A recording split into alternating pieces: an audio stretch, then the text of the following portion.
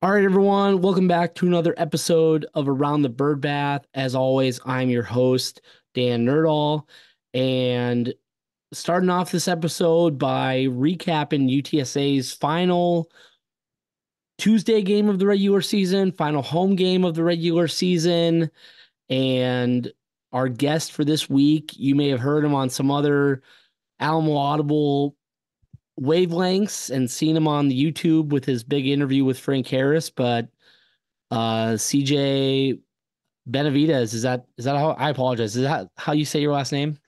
Yeah, absolutely. Yeah, it's exactly how you say it, man. You said it right. You said it perfectly, Wonderful. How perfectly, you doing perfectly. tonight, man? Doing good, man. I had a great time. Took a buddy of mine to UTSA's last home game against UIW. And yeah, it was fantastic. I mean, I couldn't ask for a better night, better weather, especially since yesterday. Uh, and yeah, I ran into you, Dan, and chatted it up, and we had a good time. No, for sure. Yeah. And you mentioned the weather, at least in San Antonio and across a lot of Texas yesterday, just some crazy weather. I didn't know if they were gonna like, ECU canceled their Tuesday game, Charlotte canceled their Tuesday game. Sometimes teams get a little creative towards the end of the season, if we'll say it that way, especially with a short week this week coming up for all the teams. But it was a hot afternoon, turned into a beautiful evening. I want to ask you real quick, since you mentioned obviously you were at the game and we sat, you know, kind of right next to each other. There was an aisle separating us. You were obviously a student at UTSA. What did you think of the new seating and the new bird bath experience? I'll tell you what, it was actually it's a it's an eye refresher, that's for sure, because it's different. Hmm. And I think that's something that uh as time has gone on, when I started at UTSA, which was 2018, I experienced a lot of changes through the UTSA athletic department, and seeing UTSA get that for the baseball stadium. I mean, it's great. I like the direction that it's slowly going.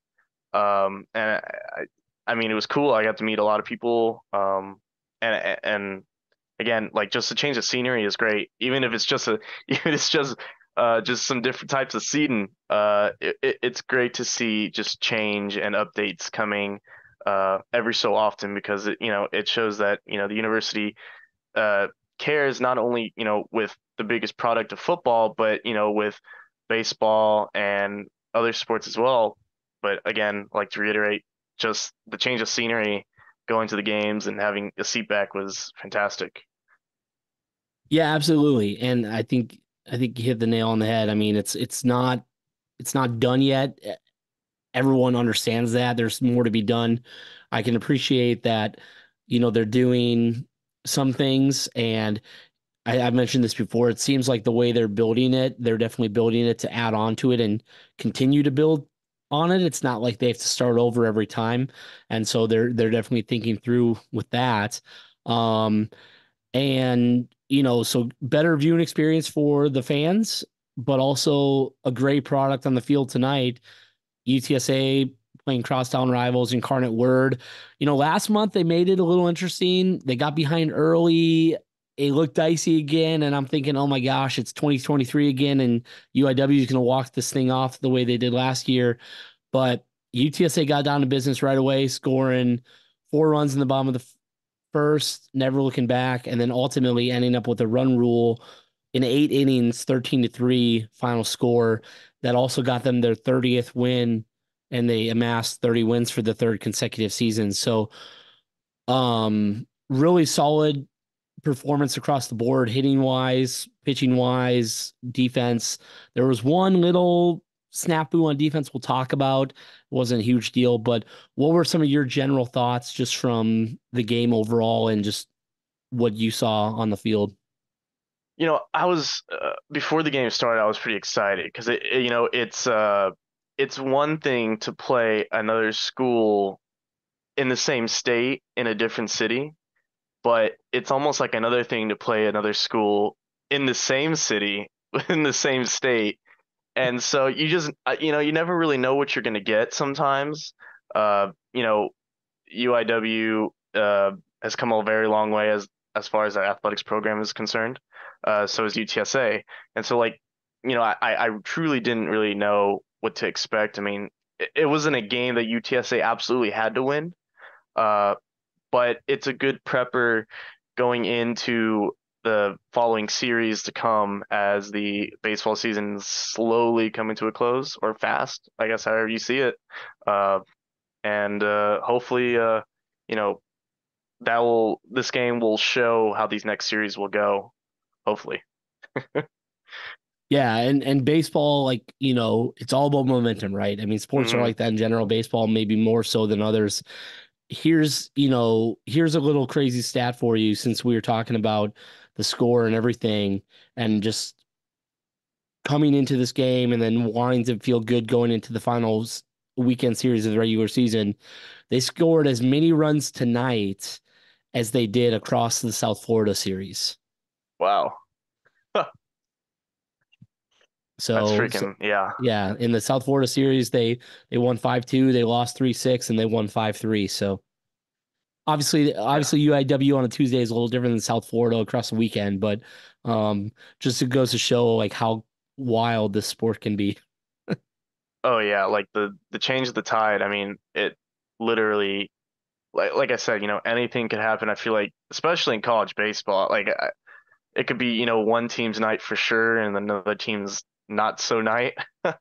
And tonight UTSA really played very well tonight against UIW. I mean, I was watching, the outfielders. They're playing out of their minds. Uh, you know, People were hitting well. Uh, and it didn't seem like there were many hiccups as you've seen throughout the mid part of the season. And it just looked it flowed so well this game. It was almost, an unrecognizable team. It just flowed and they all gelled together. It was great. It was great. Yeah, no, for sure. I mean, looking um, across the stat line, like almost everybody who registered in at bat got a base hit. Whit Joyce, the catcher, was the only one who didn't get a base hit, but Whit hit the ball hard a couple times and he got a RBI, like brought a runner in on an RBI. And so that obviously helps and shows up on the stat line. Um, and there's so many things that don't show up on the box score. And you mentioned the outfield play. Some of those plays, they can go a different way depending on the jump that an outfielder gets. Hmm. And so sometimes, UTSA's outfielders can make some difficult plays look a little more routine by how well they can cover ground out there. There was one time where Mason was playing a little deep and Hmm. the ball kind of fell between him, Diego, and Matt. But that's a hard one because they had already hit a couple balls out to the warning track. And so it's understandable that Mason's playing deep and it just kind of falls in no man's land. And UIW scored one of their runs that way. But yeah, I mean, the outfield play, like I was talking to someone about this after the game, James Tauzik in right field, he was kind of going back between right field, DH, and first base.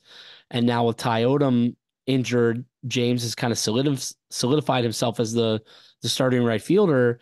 And where James is now compared to where he was 2 months ago, he's he's he's really improved in the outfield Hmm. this season. Yeah. Yeah. That's, it just showed, on the field, 13-3 final score.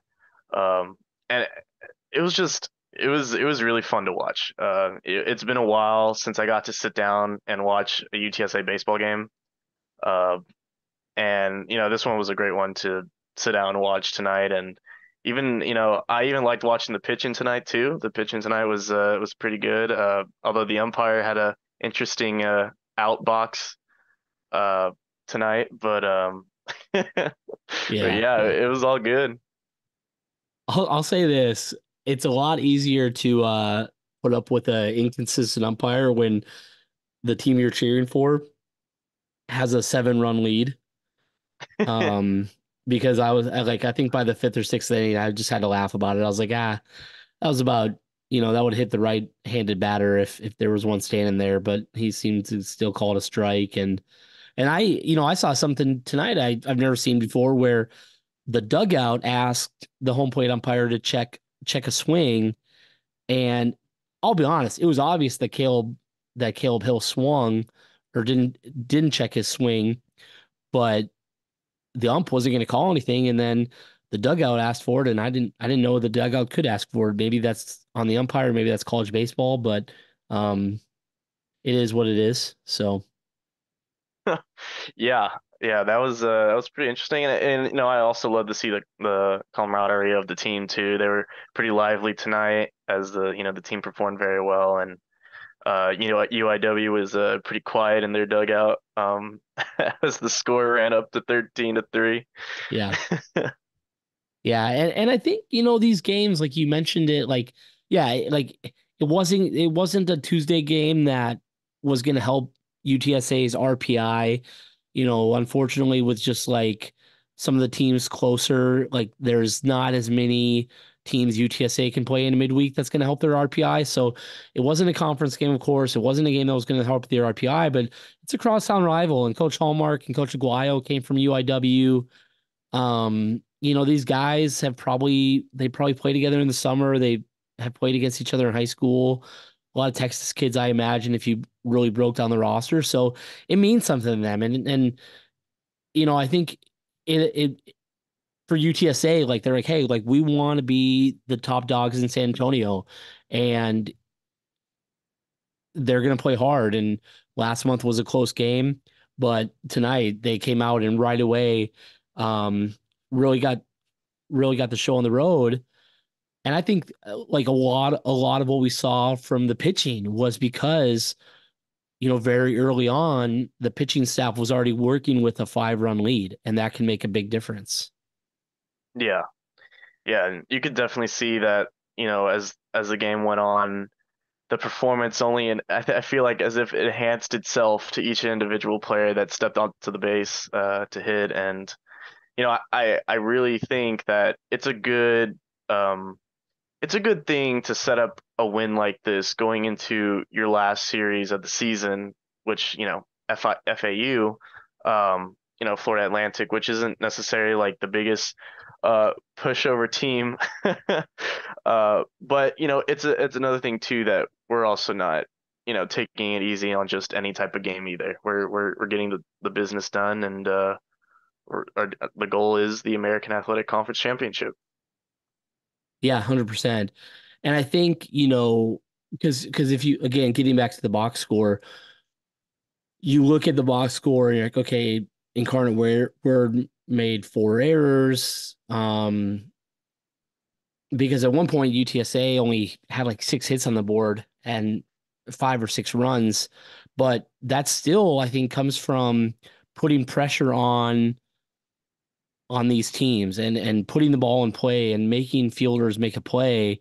You mentioned the American Athletic Conference. Like I at a few different times this season have mentioned that I think Tuesday games are very similar and kind of resonate a little bit with a tournament game.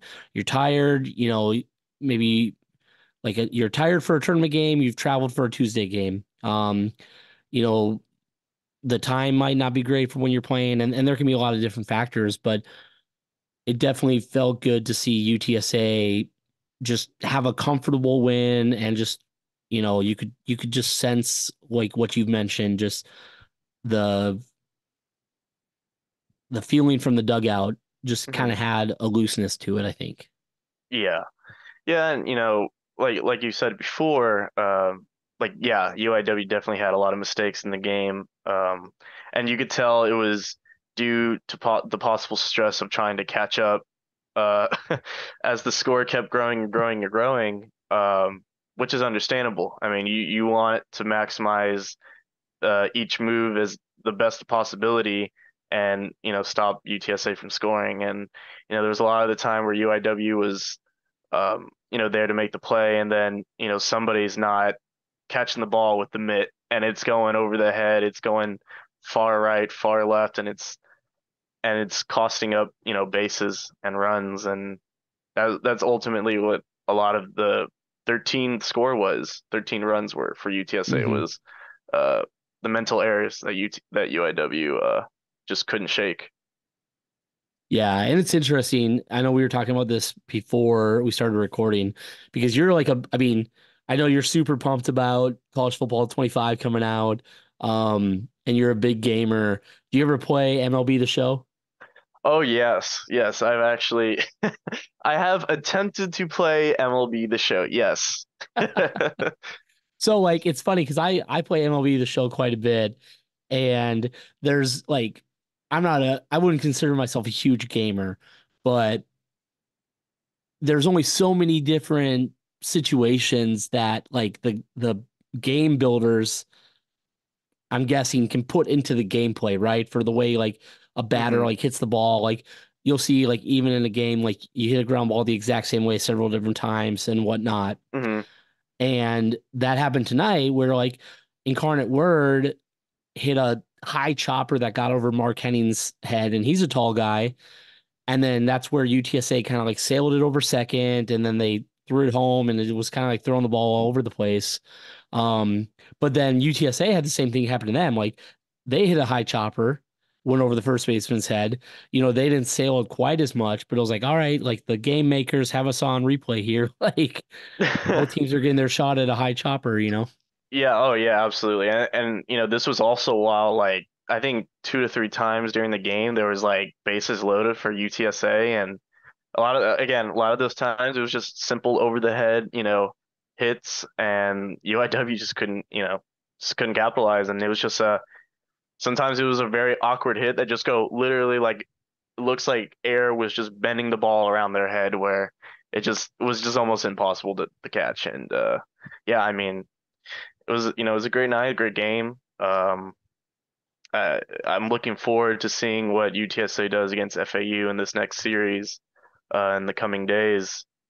Um, and then seeing where we fall, postseason, because I'm, uh, you know, last season it seems like we go through this same cycle, but I really want to see a different. I want to see it different this time, and I really hope this season to do it. And we get over that hump of triumph. Yeah, and I think, I was talking to somebody about this tonight because East Carolina, they didn't play tonight against Cable. I think I mentioned that they canceled their Tuesday game. So they're on a 5 game losing streak. They hmm lost the Sunday game to USF. They lost a Tuesday game to top 10 Duke. Yeah, I think they lost by like 1 run. It was a crazy environment at their own field. And then they got swept by Tulane. And so now all of a sudden, and the listeners are going to hear me talk about this on the preview podcast as well, but we can touch on it for sure here for a minute. Um, Now all of a sudden UTSA is back in play for regular season AAC title. They're only 1 game back from East Carolina. East Carolina's got to play Rice.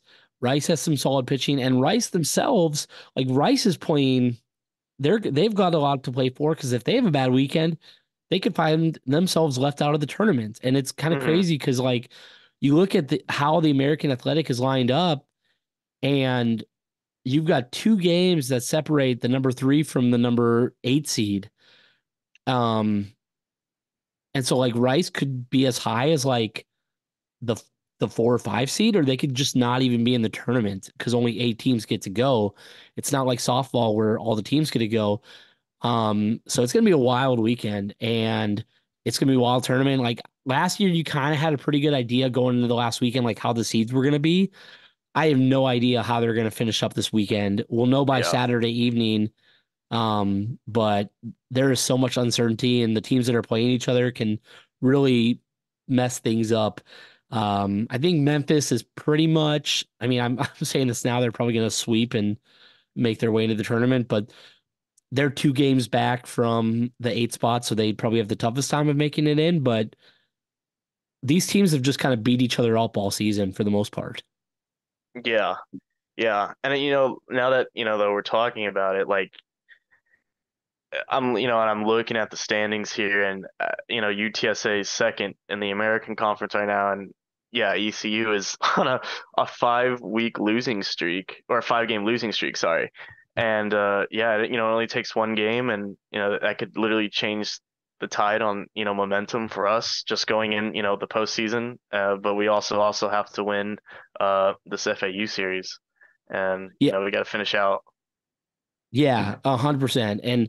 And that's the other thing I was getting at too. Like, UTSA, like even if like the handful of guys that were on the team last year, and remember what the tournament was like last year, remember that feeling. But then UTSA has dealt with adversity, and had to show resiliency all season long. The first weekend of the season, having an infielder and outfielder go down. They've got some guys right now that aren't 100%.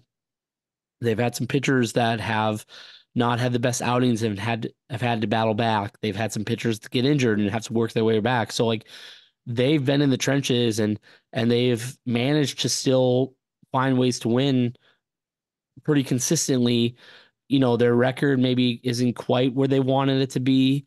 They've lost some games they shouldn't have lost, but Hmm. um, I think that's going to help them come tournament time. And the one thing I'll say is those guys are going to give it all they've got, and they're going to play hard, Hmm. and they're going to leave it all on the field.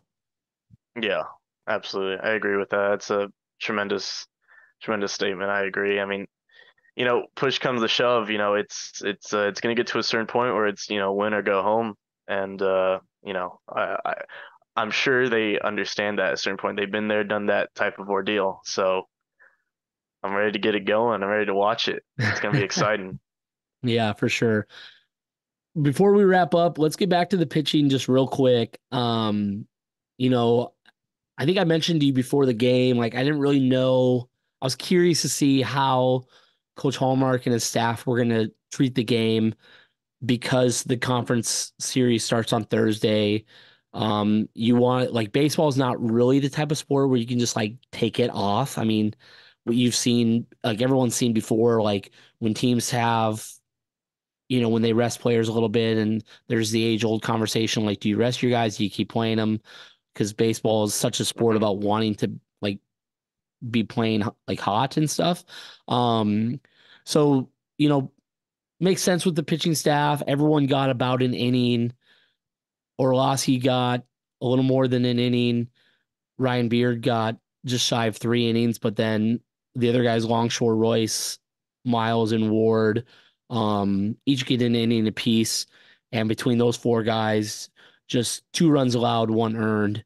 Kind of what we talked about there earlier with that hop and the errors and stuff. So, you know, probably feels good for those guys too, because those are some guys that have struggled at times and struggled recently at times. So probably feels good for them, especially like Ryan Ward, a senior, have a pretty good outing his or a very good outing his last time at the bird bath. But like what you've talked about a lot, just getting the getting the cobwebs out and playing some good baseball. And even if it's against a lesser team, just reminding yourself that you've got what it takes. Yeah, yeah, absolutely. I mean, you couldn't have said it any better. It again, it's just one of those things where it's just gonna come down to which UTSA team's gonna show up this next series, and then after that series, the Athletic Conference Championship series. Like that's what it's gonna come down to. And I'm excited to see it. I'm ecstatic. I mean, I feel like if it was maybe it's just me, but if it was any year, I feel like it'd be this year to see a different outcome to the season than Hmm. last year in a positive light, of course. Yeah, for sure. Any last takeaways? I know you kind of just shared some thoughts, but any last takeaways that maybe something from the game that like in a bat that stood out, a pitchy performance that stood out that we haven't already mentioned?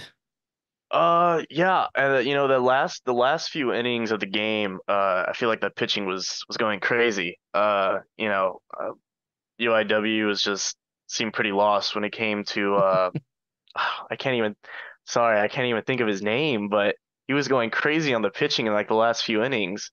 Oh my goodness, what was his name? Like the UTSA pitcher. Yes, yes, Well, they had a couple of UTSA different pitcher. guys out there. So they Hmm. had Royce, Hmm. Zach Longshore got the fifth. Hmm. Zach Royce got the sixth. Connor Miles got the seventh, and then Ryan Ward got the eighth. Okay. I think it was the eighth, I believe. Yeah, the eighth. And yeah, I mean, I think the pitching was pretty good today. I enjoyed watching it. The hitting was, awesome as well because, I always love seeing people hit baseballs and just making plays. Yeah. That's what I love seeing people make plays. And so I feel like that's what I saw a lot of today. And I don't make it out enough to UTSA baseball, but after the performance tonight, I mean, I want to, more often than not. So I'm excited to see, where this ship goes and where it ends up. Well, baseball players are pretty superstitious, so maybe you're the good luck charm, and maybe you need to start looking at your travel plans and book your flight to Florida and get down to the tournament. Oh man, don't tell me with a good time. I love Florida. I love Florida. Yeah, it's gonna be in Clearwater too, so right on the Ooh, beach there. oh my goodness. And you mentioned the pitchers. It was we were just kind of talking about it, some me and some people in the stands because Fisher Kingsbury was warming up, maybe just to get some work in, one last outing on from the bird bath for him, and UTSA run rules UAW in the eighth inning, so the game's over and uh Fisher didn't get a throw again, but expect to see him this weekend, of course, against FAU, and Fisher's turning it on at the right time and a good arm to have. So with that, we'll close it out here with some Patreon shout outs. As always, a big thanks to those of you who support us on Patreon at any tier. We've talked extensively with the benefits you get with that. A store discount, the extra coverage, early releases on the podcast, and definitely want to give a big thanks to our board of trustees members, DigiTeek, John Alwell, Gary and Ruben representing the UTSA Bird Gang tailgate, Ray Redding and Meet Me Apparel, Brandon Grill and the Grill Realty Group, Andy Ellis All Day and Proficient Benefit Solutions, Ian McClendon and Secret LLC, Ryan Squires, Waterman Construction, Javon Townsend, VP of the DFW chapter of the UTSA Alumni Association, UTSA Annual Giving, Artisan Vapor and CBD, and Wayne Gonzalez and Runners Rising Project. And of course, our big money donors, Ben Tovar, the Bunch family, Zach Hesperquets and the San Antonio Podcast Network, Alejandro Benavides, Jacob Cavazos, board president for the UTSA Alumni Association, John Nally, Brandon Padron, Rick Cortez of Rowdy Road Grillers, and Sumner McDaniel. CJ, have you ever done a Patreon read? I actually haven't. But again, like I do like to reiterate, I love the support that the community shows us. 100, the support y'all show is we feel the love over here. We really do. Every at least every every week I'm thinking of creative ideas to bring people that support us and out of the box thinking. And I got a couple ideas up my sleeve that I think some people find amusing in the coming weeks. And yeah, stay tuned. Stay tuned. All right, that's a good little sneak peek there. And I was just gonna say, uh, they can be tough to get through sometimes, like because I feel like every time I go to do one, there's another name on the list, either with the big money donors or the board of trustees, and so that's great, like you mentioned. And we're even Alamo Audible's even on LinkedIn now, right? Yes, sir. Yes, sir. We are on LinkedIn. If you're, alumni, current student, and you want, uh, to follow, our content on LinkedIn or just simply follow our account, just look up Alamo Audible on LinkedIn and our business page is up and going. And yeah, Wonderful, wonderful. And CJ, thanks again for coming on. Made it a little late. Everyone was kind of hanging around the bird bath. The players were talking with fans, and all the guys were taking pictures with friends and family and teammates, soaking up the last few moments of playing the last game there, and they travel to Florida tomorrow, depending on when you're listening to this, but they're traveling to Florida on Wednesday, and they've got the series against FAU this weekend. Stay tuned after the Kumbia break, and I break down the series preview with that, and then conference tournament starts next Tuesday, a week from tonight. Well, a week from today because it'll start in the morning. But CJ, before we sign off, where can people find you on all the socials? Everyone can find me on Instagram, Twitter, LinkedIn. I'm pretty active on all those three things. It's just CJ Benavides. And yeah, appreciate you having me on, Dan.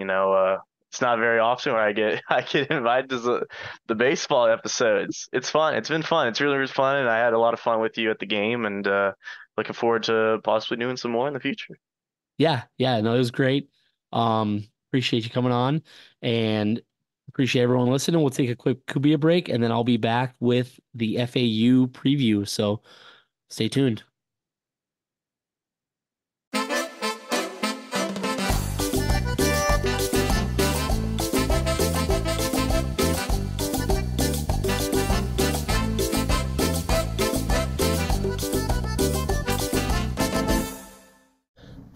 Hey everyone, welcome back from the Kumbia break. And as you heard before we went to the Kumbia break, once again combining the episodes with the shorter week. So, you likely just listened to the preview the recap of the UIW game with CJ and myself.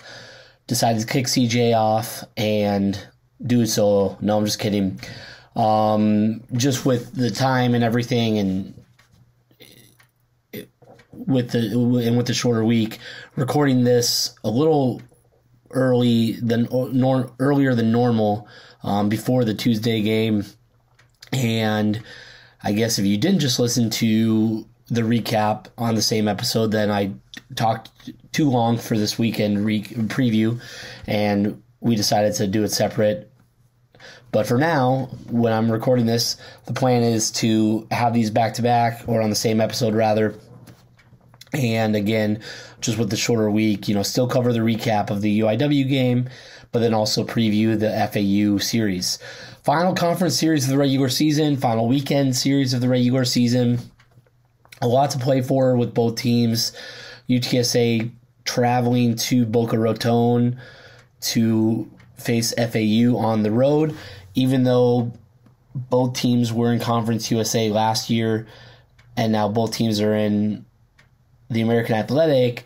They still went with UTSA was hosting FAU last season, or UTSA hosted FAU last season, so FAU gets to be home field this time against UTSA.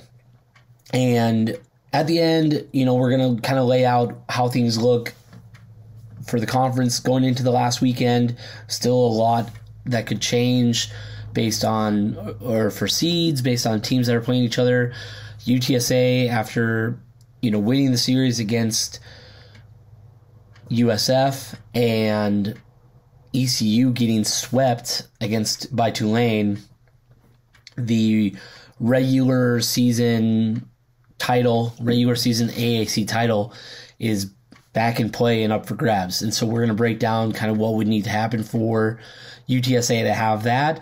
I will, so we can be more positive towards the end, I'll kind of put the negative out there right away. With UTSA's RPI where it is, and some of the losses at the start of the season and even more recently, I still don't think, even with a regular season conference title, and a really good tournament run, I still don't believe, based on their RPI and opportunities to move up, that an at-large chance is there. With, even with FAU and their RPI, most of the conference's RPI outside of winning the actual tournament, I still think that at this point, that's the only way for the Roadrunners to get to a regional tournament. And, that doesn't mean that there's nothing important and valuable of the regular season title. It still speaks a lot of good things, and it also means that UTSA is playing good baseball when they need to, because they most likely still need to win a couple games against FAU to have a chance at that. Not completely, but the way I think things will play out between ECU and Rice. So we'll get to that at the end. This weekend, it's a Thursday through Saturday, so really more a late week. Just one game on the weekend, obviously always pending weather and everything. I don't know if across the conference, like what they would do for weather-wise. Most likely, if all three games can't get in, especially since it's the last weekend, it would probably just come down to seeding, and if it matters for seeding purposes, maybe a team getting in or not getting in. But at the end of the day, maybe they'll just go with winning percentage, like conference winning percentage to break that tiebreaker, because the conference weekend finishes on Saturday. They do have Sunday, so I mean, depending on teams and travel and everything, could stretch things out to Sunday if the conference allowed them to. And I guess it would probably depend on what I just mentioned with seeding and everything. But 5:30 Central Time on Thursday, 3 o'clock Central Time on Friday, and then 11 a.m. on Saturday are currently the scheduled times. Of course, pay attention to weather and everything with that. Let's talk a little bit about FAU's history real quick. They started their program in 1994, so 2 years after UTSA started theirs in 1992. They were in the Transamerica Athletic Conference, the Atlantic Sun Conference. Before Conference USA, they were in the Sun Belt. They were in Conference USA from 2014 to 2023, and of course, they moved into the American Athletic Conference with UTSA. They've only had 2 head coaches in their 30-year history. So Kevin Cooney coached the team from 1994 to 2008, and then current coach John McCormick took over in 2009. They have made it to 12 regionals. 10 of those were at-large bids. So, FAU has the benefit of being on the East Coast. They can play those Florida teams midweek. That can help the RPI. The guys over at 11.7 College Baseball Podcast spent a good 20 or 30 minutes on one of their more recent episodes breaking down the RPI and discussing if you can crack the code, and talking about some of these mid-major teams that it seems like they've kind of cracked the code a little bit to no matter what, as long as you win enough games, you can always help that RPI to be in the conversation for an at-large. And FAU, a team that has been able to do that at times, as 10 of those 12 times they went to regionals were at large. Like I said, the most recent, or their latest regional appearance was in 2019, and then they did make it to a super regional back in 2002. Now, I've talked about this before with RPI. It's more than just scheduling the tough teams. You obviously have to win some of those games, and that's something that FAU has done. They've won 32 games or more every year from 2015 to 2023. From 2015 to 2023, they've reached 32 wins or more. And then even going back a little further, every year since 2010, except for 2014, they've reached 32 wins. So just about every year for the last 15 seasons, they've reached 32 wins, and they've only finished under 500 twice in program history. 40 wins is kind of the magic number for a lot of teams, especially mid-majors. If you can reach 40 wins, a lot of times you're sitting pretty nice for that at-large consideration. FAU has reached 40 wins 9 times, 40 wins or more at least 9 times. Their history against UTSA, they do lead the all-time series 12. UTSA is 12 and 15 against FAU.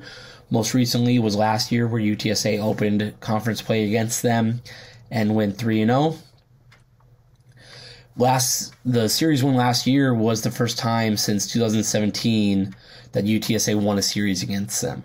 Now, they haven't played every single year. There's been some years where they didn't play FAU, maybe just the size of the conference and everything. The other thing, and you know, when you have like wins and losses that cover so many years, and when you have collegiate sports like you have with Division I baseball, where the roster is flipping over at least every few years, now even more so in some ways with the transfer portal, but sometimes this stat is a little bit of an outlier. You kind of look at it a little differently, but UTSA is 2-7 when playing FAU in Florida. So not the best on the road record against them. And then they've played each other in the conference tournament 3 times, and UTSA is 1-2 in those games. There's nothing in the record books in terms of FAU like good or bad individual games against FAU. You know, some of those teams are either in the record books for a bad way with most hits allowed, like UTSA most hits allowed, and then sometimes it's a good game where like Chase King just seemed to always have Rice's number when UTSA played them. Mentioned last year a little bit, FAU was 34-25, 16-14 in Conference USA. Their RPI was 79, and then they had a disappointing tournament where they went 1-2 and actually lost to Western Kentucky in both of those games. They lost their first game of the tournament by 1 run, and then they got eliminated by Western Kentucky, losing by 2 runs. So very close games. They finished 4th overall in the regular season standings. This year, they are off to a 25-24 start, 11-13 in the American Athletic Conference, and I think they're like 5th based on based on the records and tied. Yeah, so they're 5th right now in the conference standings. They're tied with 3 other teams at 11-13, UAB, Charlotte, and Rice, but then FAU is above those teams because of their overall record. And so they're going to have some stuff to play for.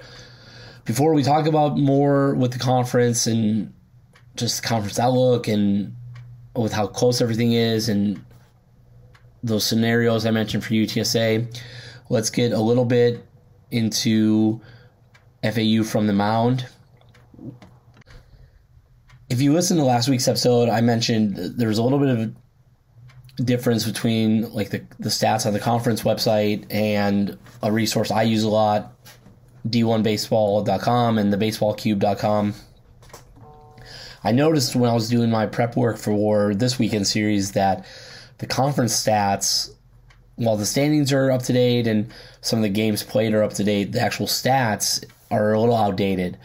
When they were last updated was a few weeks ago, and that would explain why some of those stat categories weren't lining up. So I didn't reference the American website at all for this, mostly just used d1baseball.com and the Baseball Cube. But FAU from the mound, they've got a 4.98 team ERA, so a little better than South Florida, and a little better than UTSA, who's sitting at a 5.44. The whips for both teams are almost identical. FAU's at 1.51, and that's walks plus hits per innings pitched. UTSA is at 1.50. Strikeouts, they're pretty on par or almost identical. FAU has 418 strikeouts. UTSA has 420. FAU does have more wild pitches at 40 versus UTSA's 34 to hit batter, and then also more hit batters. FAU's hit 49 batters, and UTSA has hit 31. When you look at the walks, it's interesting because FAU walks a lot more. Like their pitchers walk a lot more batters than UTSA pitchers do. FAU pitchers have walked 227 batters, where UTSA's walked just 171. But looking ahead real quick towards like at the plate, FAU from the plate has walked 236 times, and UTSA has only walked 171. So FAU draws a lot of walks at the plate, and they have a much better on-base percentage than their team batting average, but then they also walk a lot of batters too.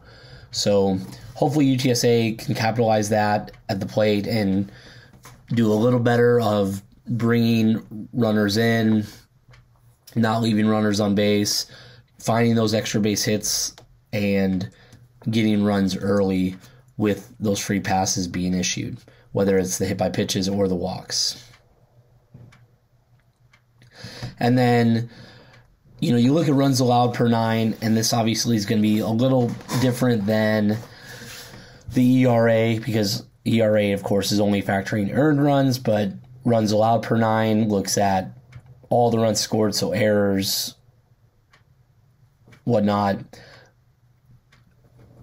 FAU, their runs allowed per 9 is 5.73, where UTSA's is 6.01. So still overall better pitching in terms of runs and runs scored. FAU has allowed 269 runs with only 234 of those earned, and then UTSA has allowed 265 runs, earned runs, with 293 runs. So the ERA numbers and the runs allowed numbers are lower, so of course their pitching is doing better than UTSA, but it's still, like, in the grand scheme of things, pretty close. Not like identical, but it's not a huge separator.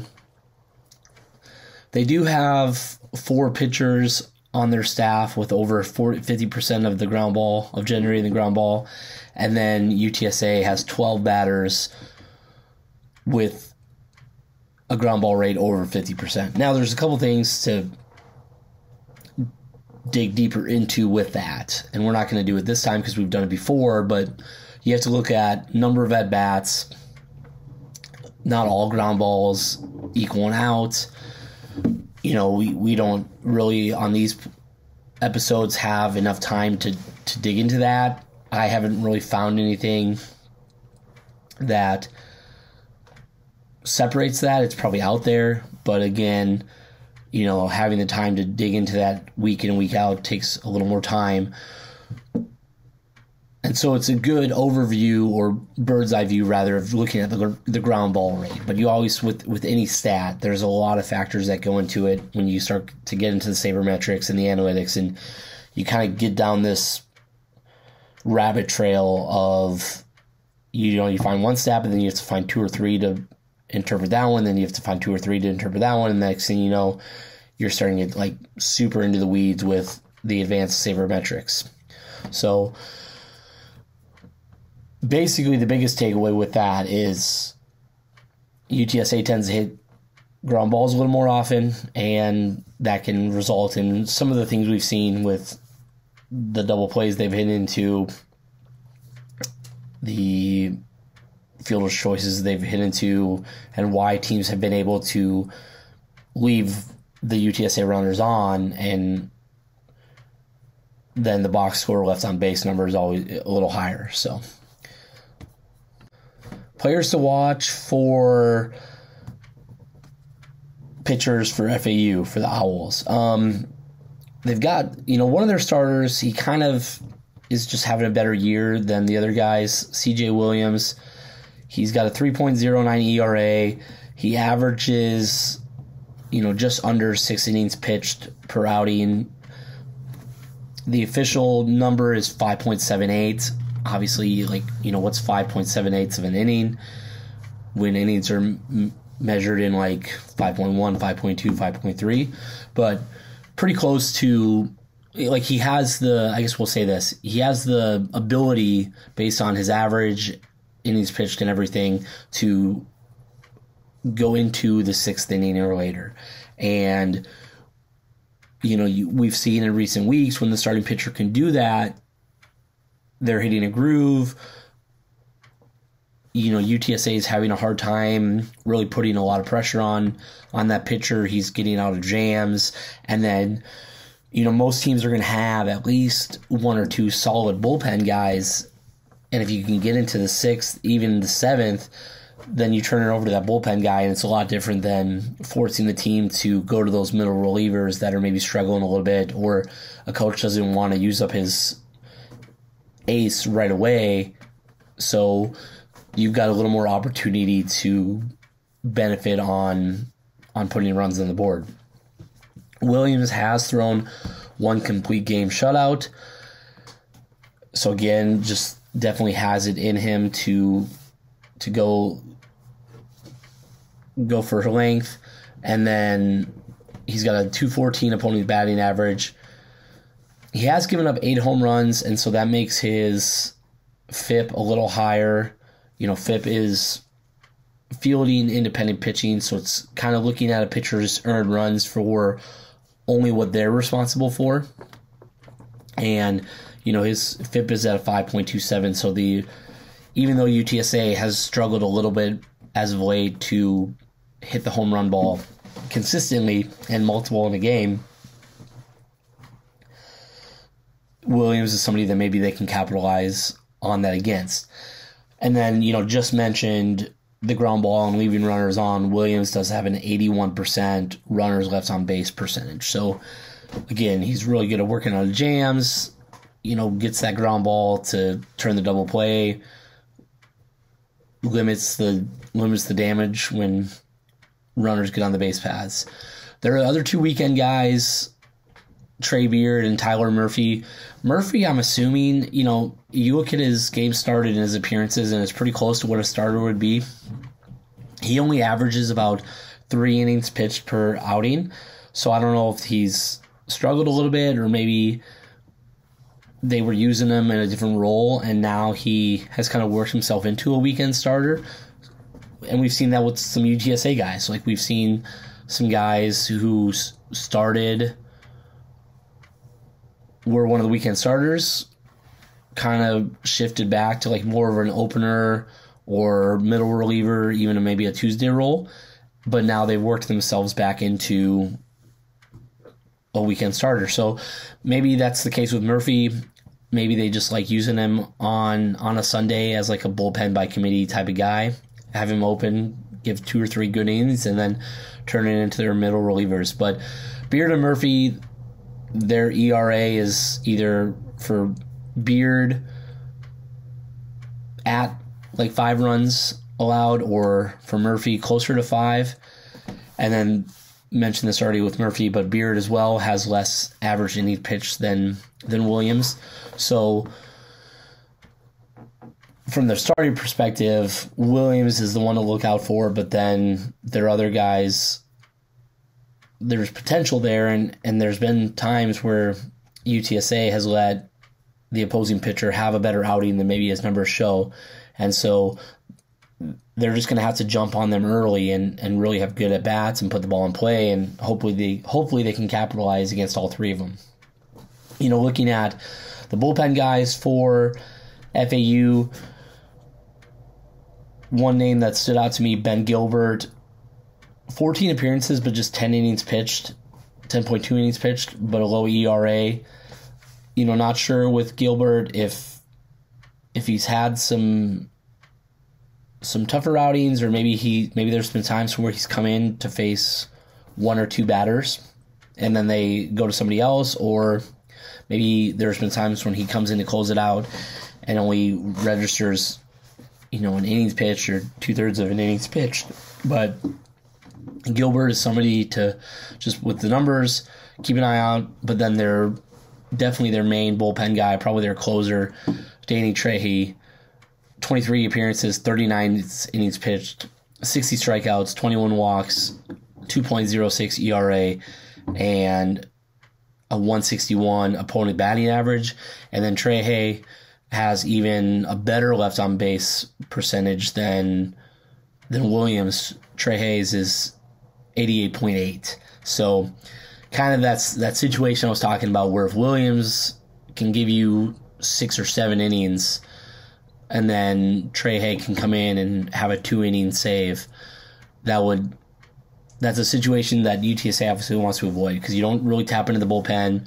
You're facing some solid pitching and you want to, really get things kicked off on Thursday on a good note.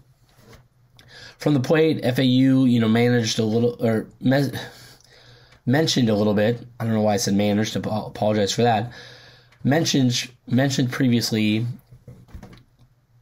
they're only hitting 256 as a team, but their on-base percentage with all those walks is 365. So just because their batting average isn't maybe what you would want it to be, or they would want it to be, they still manage to find ways to get on base. And they've got some runners that can steal bases, are good on the base paths. So similar to UTSA, they can find creative ways to get on base, and then they can move runners up and put pressure on a pitcher with runners in scoring position quickly. UTSA, for comparison, is hitting 304 as a team. FAU is slugging 395, where UTSA is slugging 449, and where that difference comes from, both teams have almost identical home runs hit.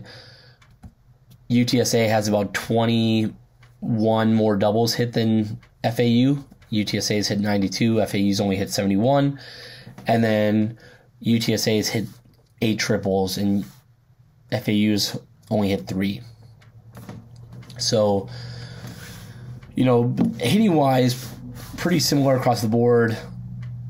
FAU is hit into 26 ground ball double plays. UTSA is hit into 23. And then, looking at the ground ball rate, FAU only has 5 batters with over 50% of ground ball rate, and UTSA only has 3 pitchers that have generated the ground ball over 50% of the time, and one of those pitchers, Anthony Giannetti, has only logged like 1.2 innings pitched. So take it with a grain of salt. Essentially 2 pitchers on the staff have generated the ground ball 50% of the time. And again, that doesn't necessarily mean you're turning a double play every time. That could be, just it gets through the infield, or they hit it up the middle at 100 miles per hour off the bat, and it's a ground ball, but you're not stopping it. So, players to watch: Christian Adams, second baseman, 324, 446, 516 slug for an OPS of 962. Adams leads the team in hits. He's got 47 strikeouts, but he's also got 37 walks, so gets on base a lot. And you see that with, the average is good, but then the OBP just south of 450. And then Adams has 6 stolen bases, 8 home runs, 11 doubles, 27 RBIs. Right fielder, John Schrader, a little less of a stat line than Adams, just hitting 285. Pretty decent OBP, 381. Schrader, though, he strikes out a lot, 56 strikeouts. Walks about half that amount of time with 27, but leads the team with 44 RBIs. So he's done that through team leading 12 doubles, team leading 9 home runs. So definitely, probably across the board, Schrader is their most dangerous hitter. Adams brings a lot to the plate as well, and Adams gets on base a little more, but Schrader can do more damage. And so I think that is something to watch for. And then center fielder, Spencer Rich, the stat line isn't the best, but 16 stolen bases in 19 attempts. So Rich is somebody, you look at all those walks and everything. If he can get on base, and, has the speed to steal second, maybe even steal third. And then just one more individual in terms of like extra base hits, left field, Carter Brady, 7 doubles, 7 home runs. So they've got a handful of guys that can hit the home run ball and can punish you with extra base hits. And, hopefully UTSA can continue to play good defense. Or it wasn't great this past weekend, but overall there were some big defensive moments. So I guess hopefully it's more appropriate to say hopefully they can find that again and turn out a good defensive performance and, not rush throws, not be afraid to, I'm probably not going to get that runner. Even with a good throw, I'll just pocket the ball. And ultimately, you want to see them just play good baseball, and if they can do that, hopefully they can find themselves on the correct side of the win-loss column after the weekend. Sometimes you see teams play good baseball and the other team's playing good baseball too, and you just lose a close game. The reason, of course, you want to see them come out on top with the series and just play good baseball is what we hinted to, or what I hinted to at the start of the episode, rather, with the possibility of the regular season title still being in play. So, just real quick, looking at the conference outlook as a whole, UTSA is currently number 2, a game back from ECU. UTSA holds the tiebreaker against ECU by winning the regular season series. And from what I could tell, that tiebreaker only comes into play when it's between, when it's for, who the number 1 seed is versus the number 2 seed. I think any other, tiebreakers, they just go with the overall record based on how the standings are laid out and everything. FAU mentioned already at number 5. So, been given this stat the last couple weeks as it's been relevant, but 3 games separate number 3, who's Tulane now, after their big weekend over ECU, from number 9, who is USF. And 2 games separate number 3 from number 8. Number 8 is Rice. So, obviously, the 3 games separating number 3 from number 9, that one's going to be a little tougher because now you're going to have some of these teams playing each other. It's the last weekend, so making up 3 games would involve a sweep of a team, which is certainly possible, as we saw a couple times this weekend.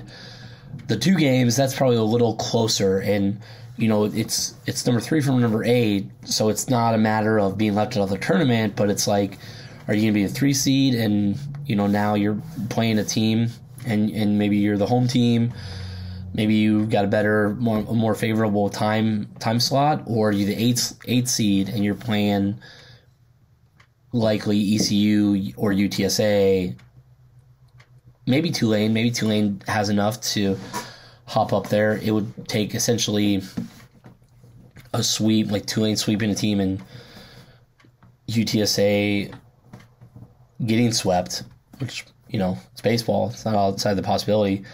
But,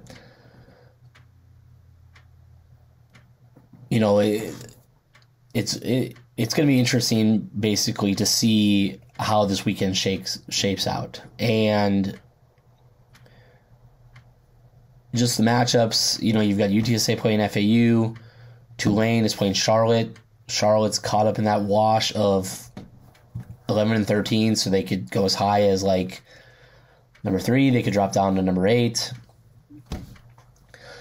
Wichita State is playing Memphis. Memphis is 2 games back from FAU, who's the 5 seed, and all those teams that are tied. But Memphis is currently in 10th place and not in the tournament, so they're going to have a lot to be playing for. ECU is playing Rice, and UAB is playing USF. So we've seen kind of all conference play. These teams have beat each other up. There's been a couple sweeps here and there, but in a lot of cases, almost every team has beat every team at least once for one game. So it's going to be an exciting final weekend. Hopefully all 3 games for all the teams can get played. And finally, finishing up, here's the scenario for like UTSA scenario. So ECU is 16-8, UTSA is 15-9 in American Athletic Conference play. Quick math, ECU has to lose one more game than UTSA. So anything that UTSA wins more games or ties UTSA's weekend record. So they come out of after Saturday and they both go 1-2, they both go 2-1, they both go 3-0, they both go 0-3, would mean ECU would be regular season champions. But if UTSA can win one more game than ECU, then UTSA would have the tiebreaker. And maybe they can win it outright. That's not totally outside the possibility. But the scenarios for UTSA to come out on top, at a minimum, I guess, is either UTSA goes 3-0 and ECU goes 2-1, UTSA goes 2-1, ECU goes 1-2, and UTSA goes 1-2 and ECU goes 0-3. I don't think ECU would go 0-3 again. I mean, Rice is playing good, and they've got some solid pitching. ECU seems to be a little beat up on the mound. Roots still seems to be injured. I think they've got some injured bullpen guys, and some of the more better bullpen guys are injured. So we'll see. It's going to be interesting to watch, but that's basically what needs to happen. And, as I mentioned, the final weekend preview of the regular season. Still have plans with Jared and Adrian to do a conference tournament preview. Don't have the official details on that yet of when we're planning that out. But, of course, planning on getting that to you before the tournament starts, of course. But for now, thanks as always for listening. Thanks for your support all season, and hopefully we've got a lot more baseball to talk about as we move into middle of May, end of May, early June. But we'll see what happens. If not, it's been a crazy ride. It's been fun. And for now, birds up.